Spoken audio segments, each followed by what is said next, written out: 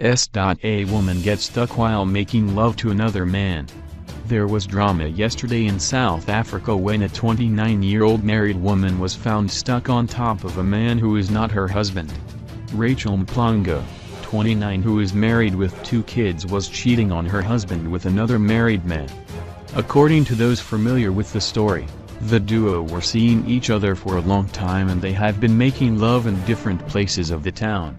Yesterday it was a sad story as the two got stuck. People speculate that the wife to the cheating husband put some concoction to her husband before he cheated of going to watch soccer with friends, when he was making love to a married woman.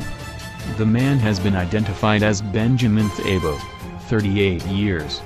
The husband to the woman was later notified and rushed to the hospital together with her mother-in-law, and only to find the woman still stuck on top of another man. The man stood in disbelief together with his mother-in-law, as the two were taken at some private hospital for a possible separation.